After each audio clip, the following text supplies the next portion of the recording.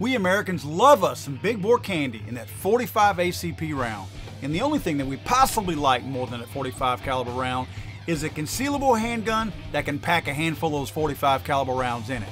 Enter two polymer frame handguns that are tearing up the retail market out there right now as far as concealable handguns go. Introduced in 2000, the Glock 36 has been a mainstay on the retail market for concealable handguns packing the 45 punch. Met with a ton of fanfare when it was released in 2012, the new kid on the block, the Springfield XDS, is doing really well in retail sales on its own.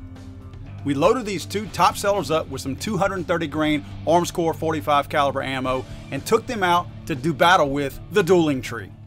We all took turns with both of these guns, firing off hundreds of rounds of our Armscore 45 caliber ammo. The one thing that was noticed out of everything was the fact that because Glock's design is so consistent and has been over the years, most of us were already comfortable shooting the Glock, whereas you had to kind of get yourself acclimated to shooting with the new Springfield XDS model. But once you got to where you were comfortable with the XDS, it fired off just as accurate and just as consistent as the Glock 36 did. Both guns ended up being very accurate and functioned almost flawlessly. Both guns only had one failure to feed all day long. Glocks have never been known for winning beauty contests, so we expected the XDS to come out on top there. However, the jury was still out on the aggressive checkering on the XDS and whether it offered any benefits. First off, just looking at the two, looking at them aesthetics, I think the XD is a nicer looking package. It's just almost got a more modern look to it. To me, it doesn't feel bad in the hand. There's no question about it. The checkering has the appearance of being extremely aggressive, and it does imprint your hand a little bit. However, it's not overly aggressive. The checkering is rounded. It just has the appearance of being very aggressive. There's a pretty good pattern on the grip handle itself that you can dig into. You can see what you grip it. You can see the checkering. You know, it's really aggressive. You're able to hold on to it, but it wants to slip and slide a little in your hand every now and then. The front fiber optic sight on the XDS was a resounding thumbs up from the whole crew. I like the sights. It's got fiber optic sights and it's got a Novak rear. It's got a really clean sight picture. I do like the front fiber optic sight. It helps you to get a real quick sight picture. You know, get a good focus on that front sight to acquire your target and everything. I realize we're talking about concealed weapons here. However, the length of the grip on the Glock was definitely a plus for everybody. I wish it had that mag extension for just an extra round. Not so much for one more round, but just that extra little bit of grip. It's not a deal breaker for me, but it would make it a little more comfortable. There's no extended pinky grip on these XDs, so you think you're going to get a little bit less of a grip on them, but I didn't really have a problem once I wrapped my other hand around it and could grab onto it. I did notice that the grip extension, it was nice. I think there's a big misconception that people think that they need that to be able to shoot or grip the gun properly, and that's not the case. That's not what you're really gripping the gun with. It's these three fingers that are mostly controlling the gun along with your support hand, but it feels better. It feels better when you can grip it. The XDS, you just feel like when you're going to grip it that you're missing something. I think it's more psychological than anything else.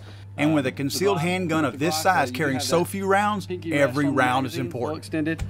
XD holds 5 rounds, Glock holds 6, so we did have that one extra round.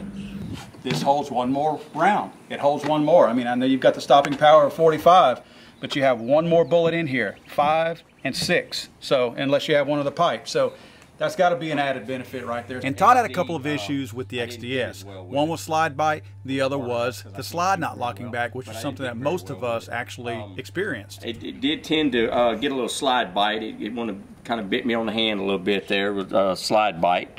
Had a little trouble. For me, at least, it didn't want to lock back on the last round.